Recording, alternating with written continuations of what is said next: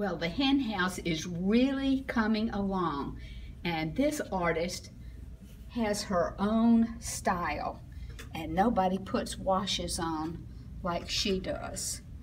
They're just solely her. There's nothing more I can say except that they're wonderful, and she gets in juried exhibitions, and we're just also pleased that that is happening for her, because she is a terrific painter and does pottery and lots of other things. So let me show you her photograph that she's working from. And she's painting in the corner today, but that doesn't, she's not a corner girl, so. But this worked out well to set stuff up, so. We like her in the center of the room where we can all enjoy her company.